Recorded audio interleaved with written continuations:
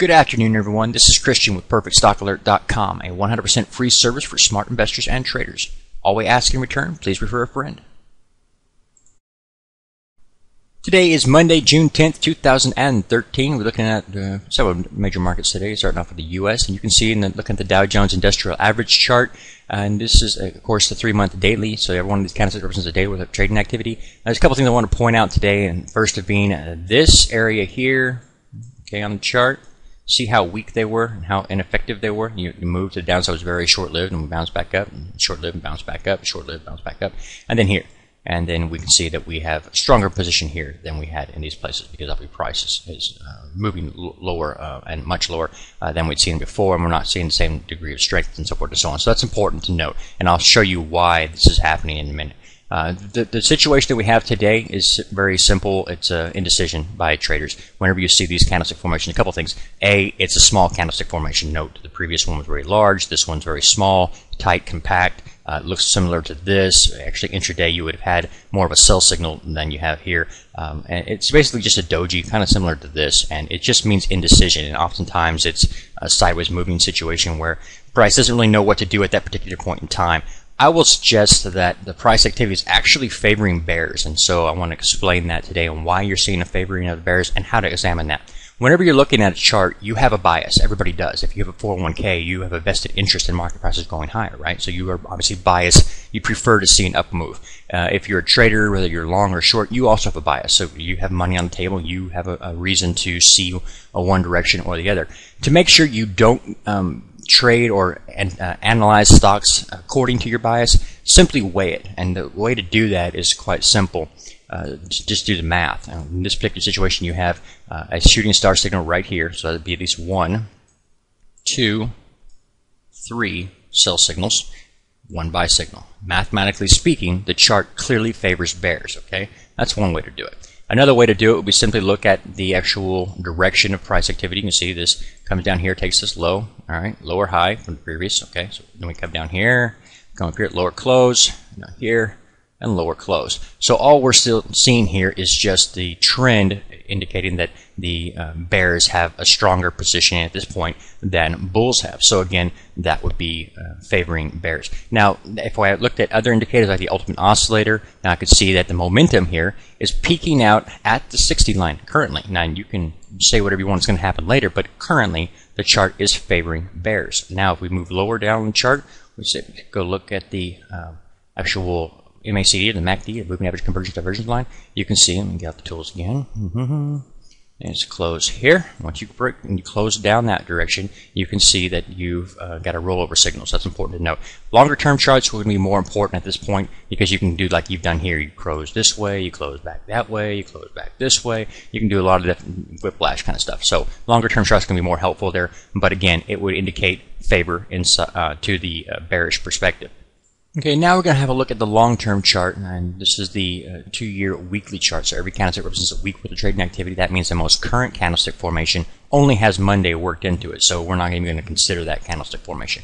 What we're going to do is look at the long-term chart, and it's important. A lot of people are thinking that you can ignore the long-term chart, doesn't matter, the short-term chart is what matters, and that's not actually the case. You need to look at the long-term chart to get the overall picture. Do you have a big move coming? Do you have a small move? Are you near support? A good deal of information can be gleaned from the long-term chart. I'm going to show you how important that is. A few weeks ago, we talked about this signal here. We saw it on almost every major market going around the globe, was this big fat shooting star signal telling you that you had peaked, basically, and that's important. And I can show you on many charts, and I have showed you before. But this sell signal, it's very important. You remember that on the current time frame on the short-term chart, our sell signals are working a lot better than the previous ones. Remember the previous weakness that we saw on the chart? I started selling it and it didn't go anywhere. No shooting star signal during this time period right here. And so during this time period, you weren't seeing that sell signal on the long-term chart, and so it would explain a lot of the weakness or of the signals that we were getting on the short-term charts and those that didn't work out for us. Here, again, you're seeing that it is working very well, and this is important. I also want to point out this hammer candlestick formation you're seeing right here. It's not the same thing as what you typically see. When you see a hammer at a bottom like this, meaning that you have sold off and then you form it, that's one thing. It's a buy signal. when you see it at the top of a pattern, like you have up here, after a nice round, it's a sell signal. So again, there's no confusion here. You have sell, sell, and that's very important. Over here, you can see, again, shooting star, and then again over here. And let's see, there's another one here. All right, and argued could be done here. All right, so these all are very important because they've always shown up before a massive move to the downside. So again, when we're looking at this one, we see we haven't done anything to the downside massively here.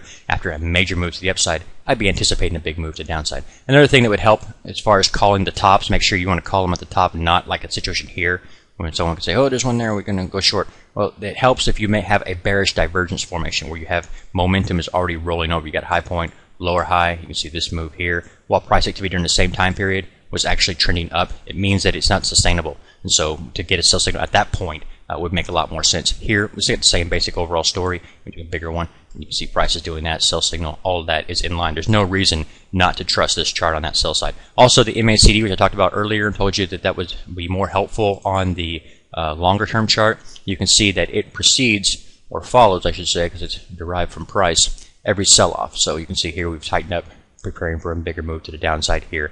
And then again, the previous one here, which you probably can't see, and then another one here, and then another one here. Okay, so it's a pretty good indicator of that. And you can see that we're tightening up, preparing for that cross. So again, this would indicate a bearish move. It's still coming. It's not already happened.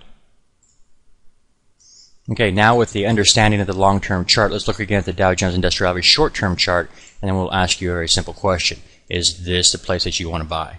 Obviously not. Is this the place you want to buy?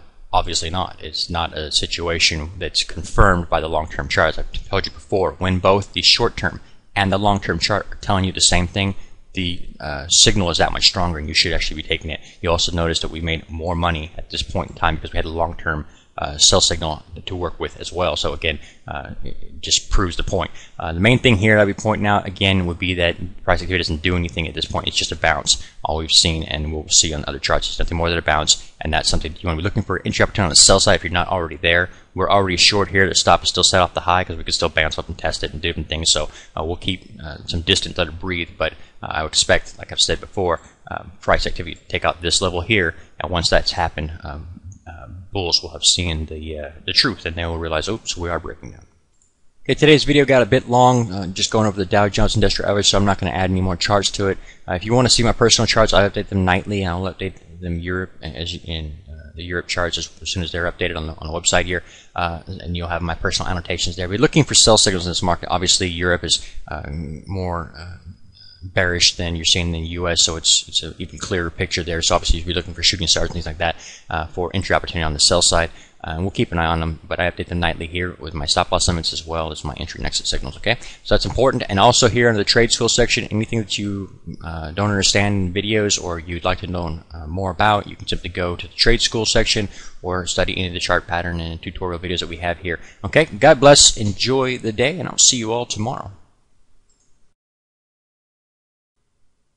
Please take a moment to review our disclaimer. The information provided herein is our opinion only. Under no circumstances do any statements here represent a recommendation to buy or sell securities or make any kind of an investment. You are responsible for your own due diligence. To summarize, we do not provide investment advice, nor do we make any claims or promises that any information here will lead to a profit, loss, or any other result. These videos are for educational purposes only.